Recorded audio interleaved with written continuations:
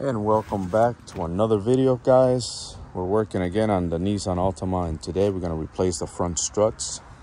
I already got a few wrenches on there just to show what size they are. So on the top 3 bolts, these 3 bolts right here, you're going to need a 13mm socket and a wrench 13mm. If you got a ratcheting wrench like this, it's easier to get to this one. If not, you're going to need a socket with a ratchet 13mm, especially for this one, because I can't fit the wrench in there like you see. So you're gonna need a socket with a ratchet. Put it on there and remove them 3 bolts. Okay, and the bottom here, there's 2 bolts you gotta remove. These 2 right here. You're gonna need a 21mm socket with a ratchet, and you have a nut on the other side, so you're going to need another 21mm on this side too, either a wrench or another socket with a ratchet. There's 2 bolts you got to remove, and you're also going to have to remove the sway bar link. In my case, my sway bar link has a 19mm head nut, and in the back of it you have to hold it right behind there. So basically, like this one on the bottom, I don't have to remove that one, but you see here, it has this piece right here. It has basically a square piece that you can insert an open wrench.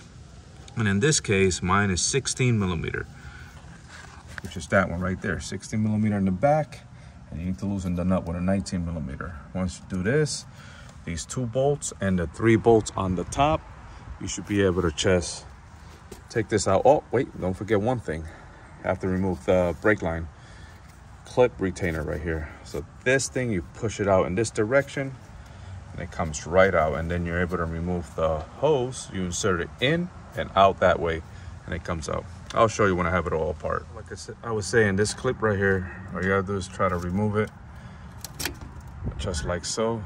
And once you do that, you're able to just push this in and out, and it's released. Same thing with this one. This one's, well, not the same thing, but it's a grommet, and because it's wrapped around the strut, you have to remove it like so. Like so. That's easy. That doesn't have a clip or anything. You just rubber grommets. All you do is just pull them out. But anyway, you get the idea. I need both hands. That one's out. I'm gonna get this one out. I'm gonna finish taking the bolts out. This is out, the nut, and then I'll be able to push everything out and just release it. I'll remove it.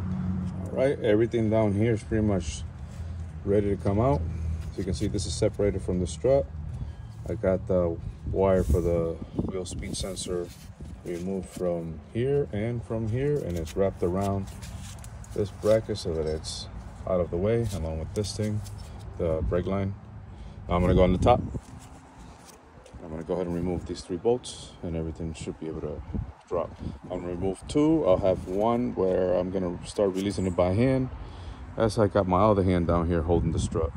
All right, guys, as you can see, it's completely out. Here it is.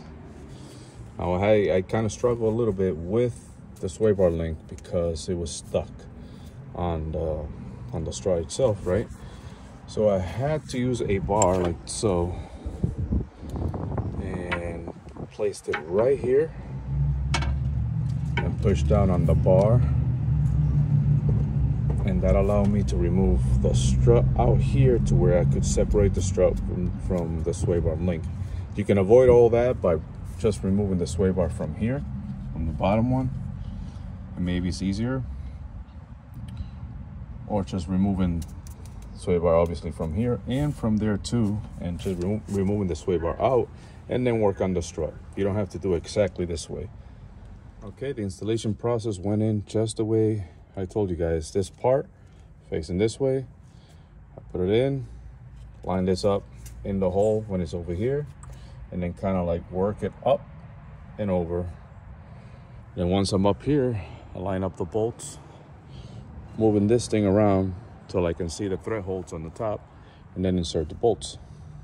And once it's there and you got them to where you it lines up to where they were, you know, with the mark exactly where they were. Get them snug and then start working out here. Now, don't forget, we got to come back and make these tight. Over here now, what we want to do is we're going to put the nut here. We're going to secure the grommets for the wheel speed sensor. We're going to insert this here, line it up, put the bolts in, and then we're going to go ahead and put the brake line where it goes. Okay guys, there you have it. Everything is back the way it was. Got the clip installed for the brake line. Got the grommets installed, routed exactly how they were before. Got the 2 bolts nice and tight. Got the sway bar link nice and tight. And got the 3 ones nice and tight on the top. And that's it, fellas. That's how you do a front strut on a Nissan Altima. This is an 09, if I'm not mistaken. And I'm gonna do the same thing on the other side. While you're here, you should inspect the rest of your suspension and your brakes. Got the wheel off, might as well do whatever you gotta do while you're here. Brakes are easy to do. I'll make another video on that. So I'm gonna do the same thing on the other side. If you learned something, if you liked the video, please like, subscribe is free. Thank you for watching, and I'll catch you in the next one. Thank you.